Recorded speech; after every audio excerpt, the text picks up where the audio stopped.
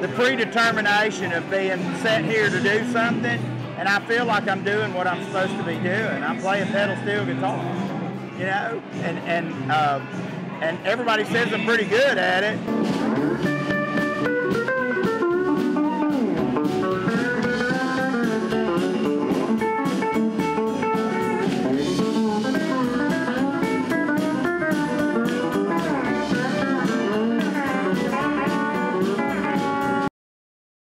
So it generally started out a 6-string instrument with no pedals, and usually two triads,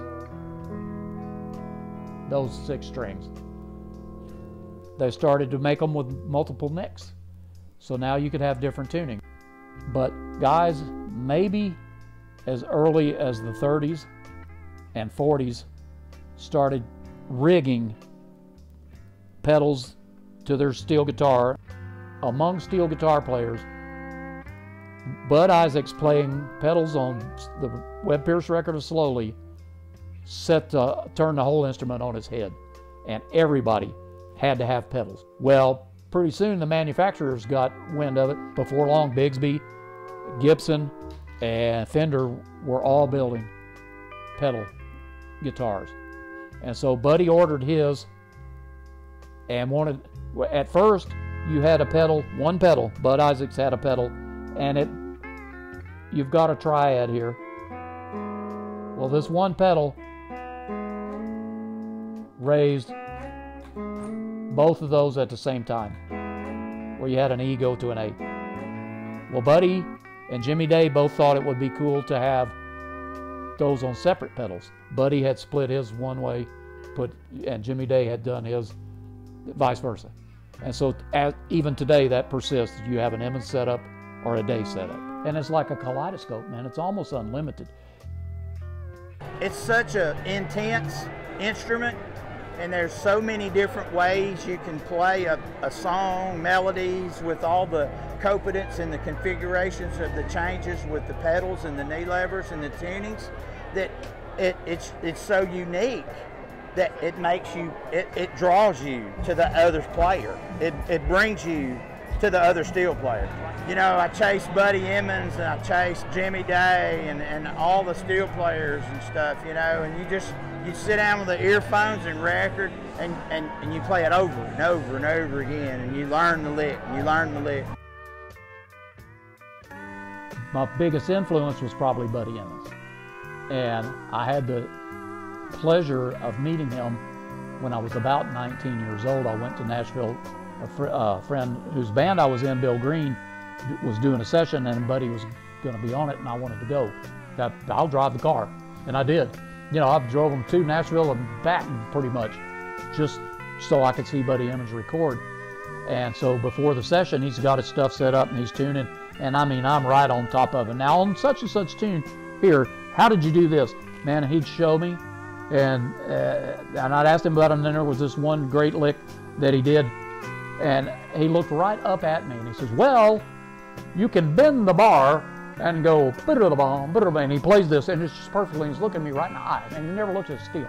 Or you can go and he's doing it without slanting the bar, and it was just perfectly clean both ways, and he was looking me in the eye the whole time. So, man, I felt like a young sax player getting a lesson from Charlie Parker. Seriously. The inventor of it was Buddy Emmons, and my guitar's an Emmons guitar. And so Buddy, he gave up in Nashville before he died. He said, I'm tired of trying to show record producers how versatile this instrument is and how beautiful it is. Guitar players that did all that, they're dying breed. I mean, Buddy Emmons, Jimmy Day, Curly Chalker, Al Rugg, all those guys that created all that 60s and 70s music in Nashville, they're all dead. And that's what I'm trying to do. I'm trying to keep their legacy going, you know. But I'm an old school guy. I grew up listening to Ernest Tubb and the Texas Troubadours and Ray Price, and all my friends in school were listening to AC/DC and Aerosmith and all that, and they didn't get me, you know. Blake Shelton made a comment when I was with Gene Watson. He said, we don't want to hear your granddaddy's music anymore, okay? And he told that to Ray Price, and he told that to Gene Watson.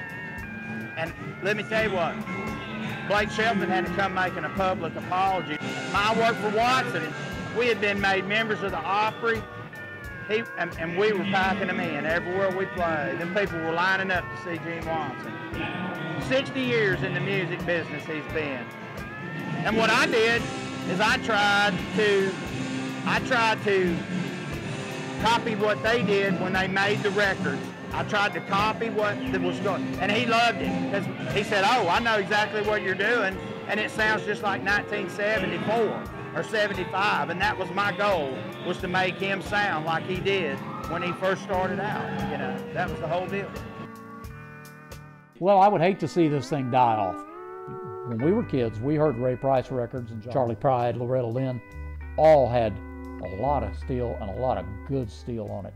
When I go in a place and they have a modern country radio station on the system, and I'm eating lunch or whatever, and I haven't listened to song after song after song, very seldom do I hear something like, "Man, I got to get that record and learn that solo." So kids my age, when I was learning to play, man, we wanted to do that because we could hear it all over the radio and we knew what it was. Nowadays, they squeeze a little bit in there enough so they can label it country, but it's basically rock and roll. What I do is traditional hardcore country music. What does that mean for you to be able to keep that tradition around? Oh, look at this place.